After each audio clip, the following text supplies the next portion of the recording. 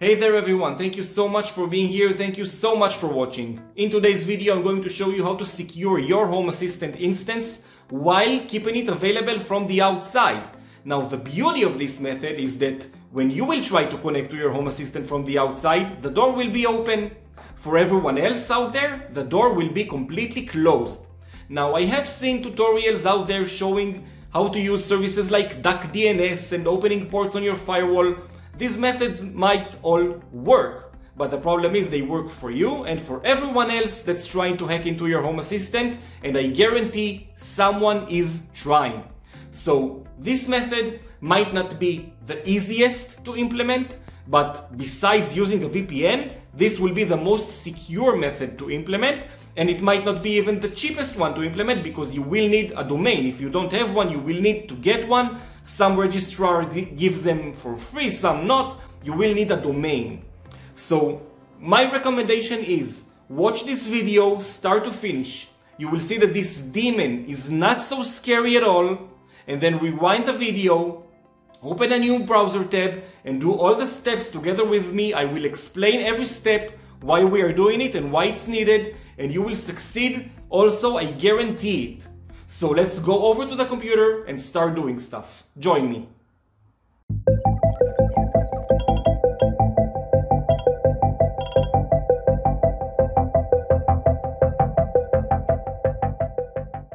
Alright guys, so we are at the computer, and before we start diving in, I just want to say that everything I'm about to show you here is based on a blog post by Matthew Hodgkins. I will put a link to his blog post in the description of this video. Problem is I have encountered a few cases where his blog post goes down, becomes unavailable, takes a few days until it becomes back online. Don't worry, everything that's mentioned there is mentioned here and more. There are a few additional steps I'm adding, so I will definitely give the credit to Matthew Hodgkins, and the link to his blog post will be in the description. I want to spend just a minute on this whiteboard because it's important to me to explain what's the difference between the methods of making our Home Assistant secure and available from the outside. The first one is the one that I've seen many articles about, is just using a dynamic DNS and port forwarding on your firewall. For example, DuckDNS. So when you register to DuckDNS, it also grabs a Let's Encrypt certificate for you. That's great, but bottom line is, and excuse me for dramatically oversimplifying the process, but it's just for illustration. When you query your DuckDNS hostname, you query DuckDNS servers, they reply back with a correct IP address for your instance, and then your computer takes this IP address and tries to access it. According to the port forwarding rules on your firewall then takes the session to your internal Home Assistant server. Now, this works, but there's nothing stopping an attacker, and of course, attackers don't care about your DuckDNS hostname. They don't care about it because they scan the internet by IP addresses, by subnets. So when they encounter your IP address and they see a port is being opened, there's nothing stopping them from continuously trying to exploit your firewall to get into your Home Assistant. There's nothing stopping them. It's just a matter of time before they succeed in doing it. And in our method, what we are actually doing is our computer reaches Cloudflare proxy servers. Now, Cloudflare masks, they give a reply with a bogus, not a bogus, a real, but a proxy IP address, when behind the scene they create a session on your behalf. They know the real destination that you are trying to reach, they just don't show it to you. So they, on your behalf, go over to the correct address, which is in this case will be your firewall, and according to the port forwarding rules that we'll configure, they will be able to take your session and go over to your Home Assistant instance. The difference is when we will be creating port forwarding rules, we will only create them for Cloudflare's IP addresses, and an attacker that will try to scan your firewall will see the door as completely closed. So that's the main difference.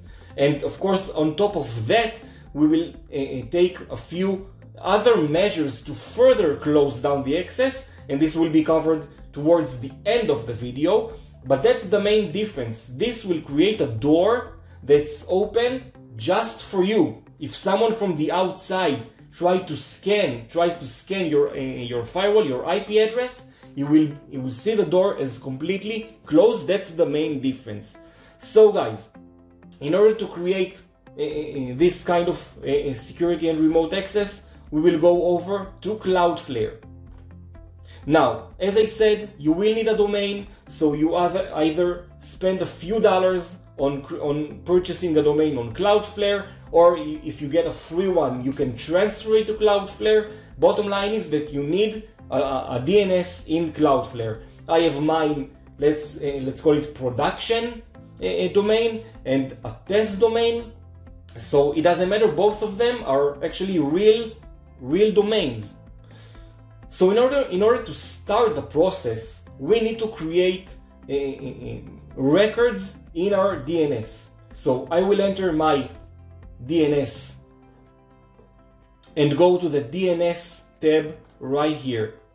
Now there are a few steps, a few options we have here. The first one is to create an A record. An A record is the most basic form of DNS record. It's just a host name that will point to an IP address.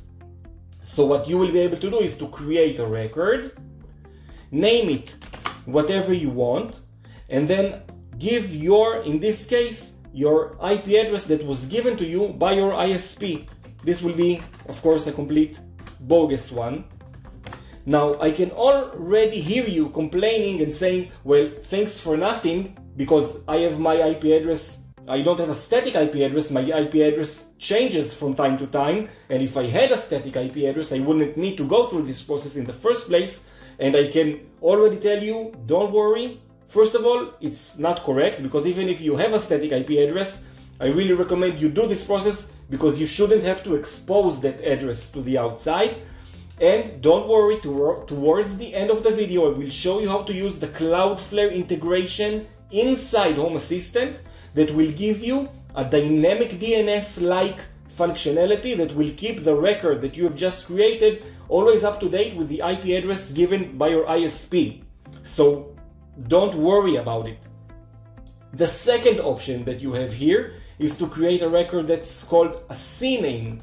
And what's a CNAME? It's a host name pointing to another host name. And if you are, like me, a Synology user, you already have a dynamic DNS service for free from Synology. And I also know for a fact that QNAP gives their users a free dynamic DNS service as well.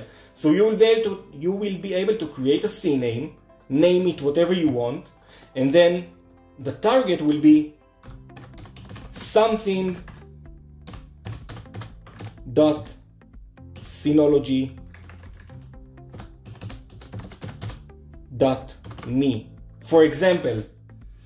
Alright, so let's say we already have a record. In this case, I have created a CNAME record that points towards my test site where I already created a test Home Assistant instance. And let's say we want to test to see that the DNS has already taken place. By the way, it can take time from several seconds to 15-20 minutes, so be patient. And let's try to ping our newly created CNAME.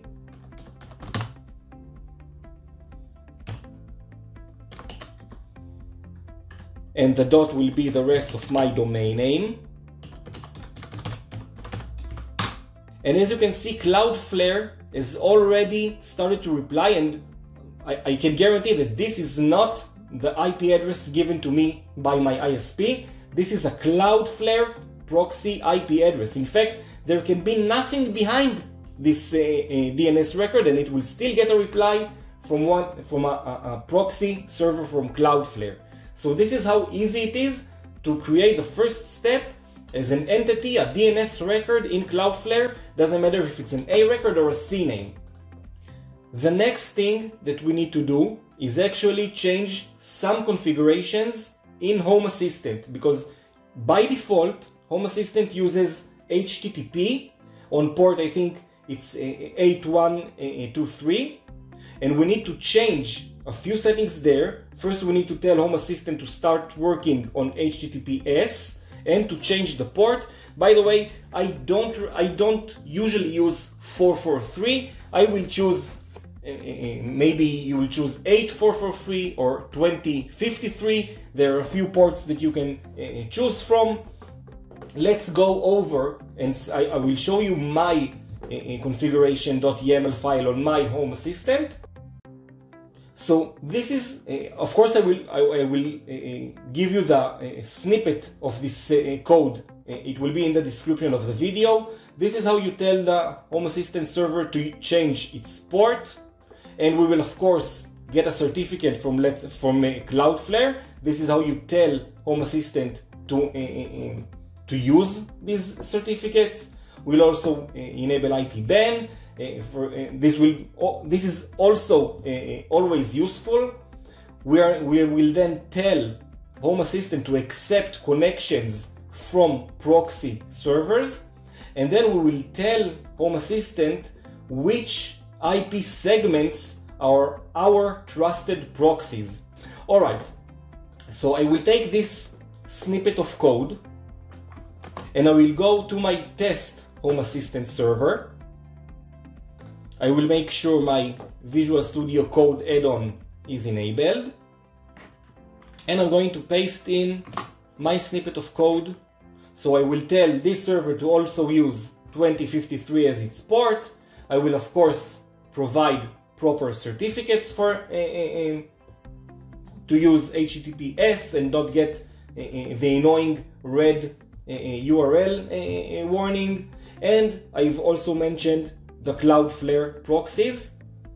And now it's time for us to actually grab these certificates from Cloudflare and place them on our Home Assistant server. So the first thing I want to make sure is that my Samba add-on is also running.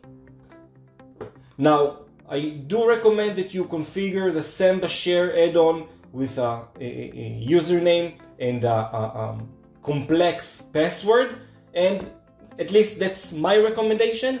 Keep it stopped when you're not using it. I know that some people like to use it on so that they can edit their configuration file even without going into their Home Assistant web interface. It's a matter of opinion here. My opinion is to keep it this Samba share add-on stopped when you're not needing it. Alright, so let's try to go into our Samba share. Alright, great. We will grab the certificate files, I will show you how to, and we will place them inside the SSL folder right here. Alright, so we are logged in, and let's see how we can create a certificate for our domain to enter into Home Assistant. Let's go to our domain and go to SSL TLS tab right here and click on Origin Server.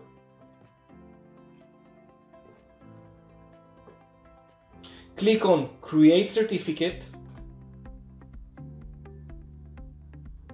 Leave everything at default, even the 15 years option right here, and click on Create.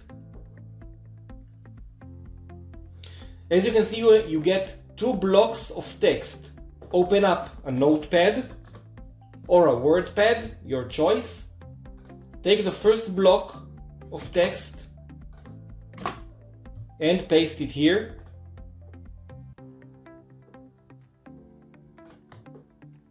Save it, preferably on your desktop, and save it as origin.pem.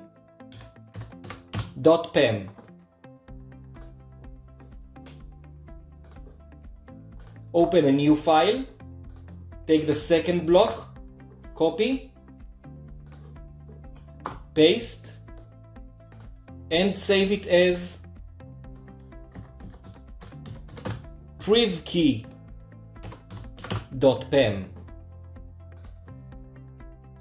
Alright, so now we need to delete the .txt suffix.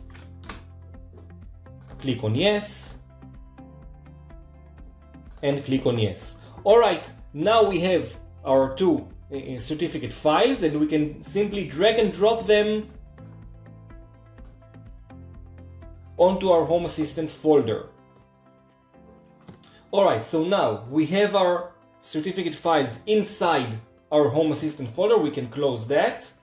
We can go back to our Home Assistant instance.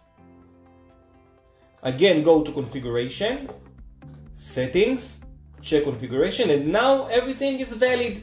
This is where we need to restart Home Assistant, and usually on this kind of changes I like to restart Home Assistant completely.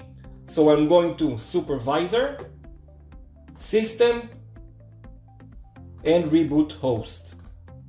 Now at this point in time, all we have left to do in order to start testing and seeing that our configuration is working is to create port forwarding rules. Now for this demonstration I've already created a generalistic port forwarding rule that will allow almost anything to go through, and of course I'm not going to keep it that way. Just for testing purposes I'm going to I created a wide open rule, and I'm going to close it down both on my firewall and both on Cloudflare. Alright, so at this point, after Home Assistant has rebooted, we can now, after we have a wide port forwarding rule pointing port, in our case 2053, into our Home Assistant server, let's try to access Home Assistant server with the full HTTP address we have given it in Cloudflare, and colon our port, and look at that, we are able to get in. We have our connection secured with a certificate, and the beautiful thing is, when we reached Home Assistant, actually it's not really us who reached out, it's Cloudflare using its proxy address masking the real IP address of our Home Assistant. That's great, meaning that everything we have done up to this point is working.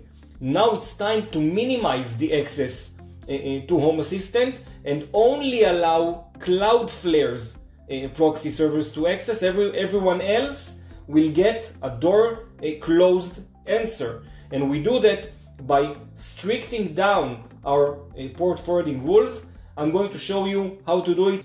I'm using a Unify firewall, so I'm going to show you how to do it in Unify. Of course, your firewall might be different and the interface might be different. And this is our port forwarding. And this is how we need to do it. At least in Unify, the interface is not very convenient when you want to create one rule for several subnets. I know that in pfSense, for example, you can create an alias and then do one firewall rule and mention the alias. Sadly, in Unify it's not like that, but we need to know the entire list of Cloudflare addresses. We can take them from our configuration file. These are the addresses, and we can also find them if we search for Cloudflare IP addresses. First result, and for my convenience I'm going to click on the text link, and these are the addresses we need to allow the port forwarding to. Everyone else will not be able to go through. So I'm going to do one just as an example. You will need to do multiple, at least if you're a Unify user, one for each subnet. Alright, taking the first one and create a new forwarding rule. Let's call it HA1, enable when and from. Click on limited, click on paste.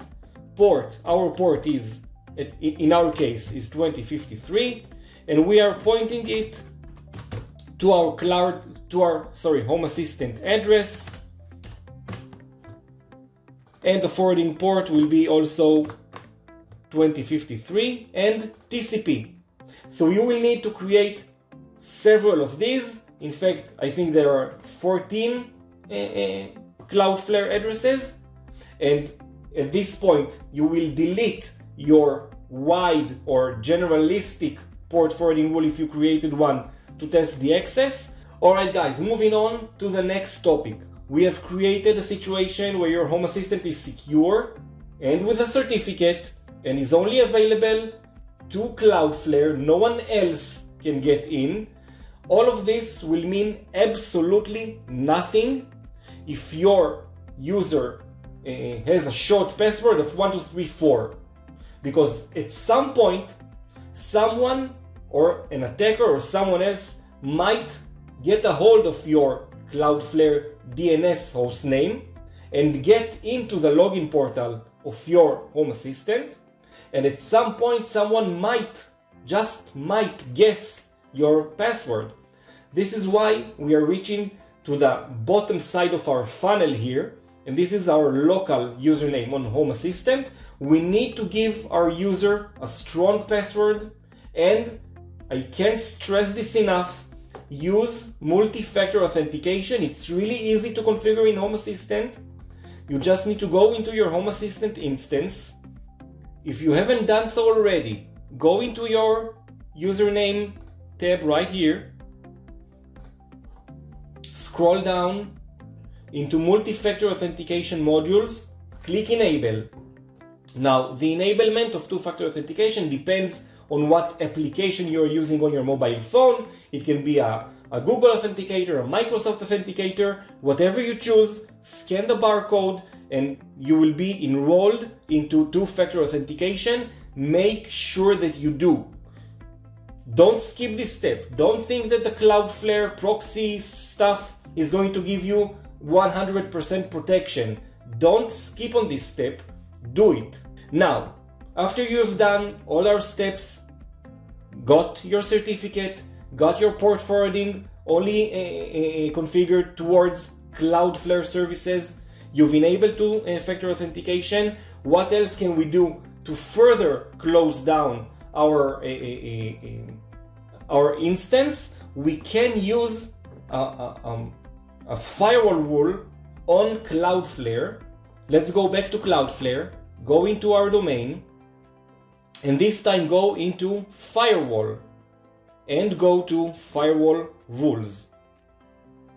Alright, so let's say you want to access your Home Assistant instance from outside your network.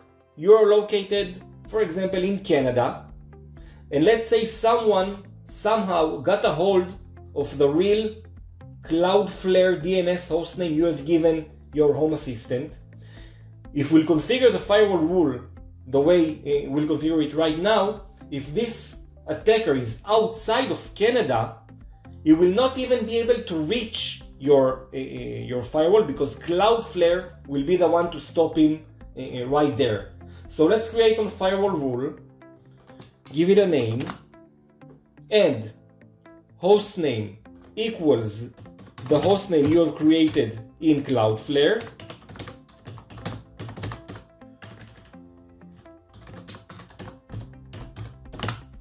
Click on end, select country, not equal Canada, action is block.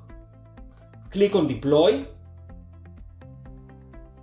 and this is another way we can further close down our Home Assistant availability to only be reachable if this condition of, in this case, being in Canada is fulfilled. If not, Cloudflare will stop the attempt even before reaching out to your firewall. That's a great nifty feature right there.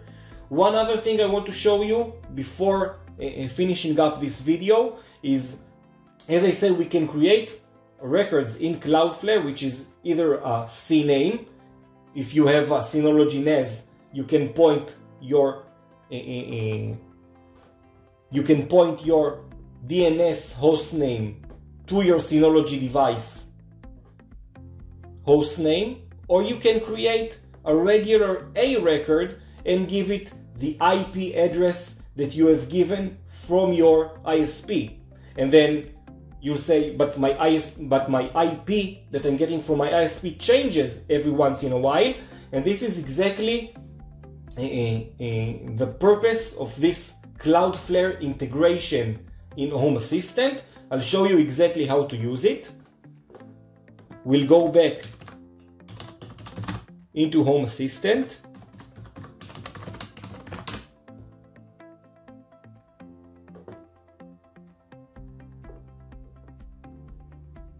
Go into Configuration, Devices and Services, Add Integration, and search for Cloud. You will automatically find Cloudflare. Select it, and as you can see, it doesn't ask for a username or a password, it asks for an API token. And let's see how we can get this API token. An API token is Cloudflare's sort of a flavor of an encrypted entity that has permission to do stuff in your Cloudflare account. In this case, we'll create an API token that has the permission to update records in your Cloudflare DNS. Let's go back to Cloudflare and click on this little avatar right here and go to My Profile. Click on API Tokens and create a token. Click on Custom Token, Get Started. Give your token a name. In permissions, select Zone, DNS, and keep it include all zones. That's fine for us. Everything else keep exactly as is and continue to summary. Oh, sorry. The permission needs to be edit, not read, edit. Click on summary and then create a token. Copy the token. You will not see it anymore. That's the last time you will see it. So make sure you copy it and then paste it in this API token field right here. And now Cloudflare will see the domain that you have registered in Cloudflare. In this case, we are going to choose this domain. Click Submit, and it will ask you which of the A records that it sees in your Cloudflare account, which of them you want to keep updated. You can select all of them, and you can select just one of them. So select your instance and select and click on Submit. I'm not going to do it because it's a test Home Assistant instance.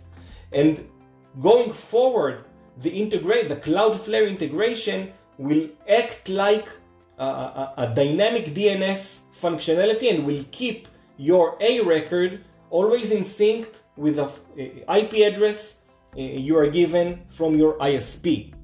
So let's summarize what we have seen in this tutorial. We have seen how to create a record in Cloudflare.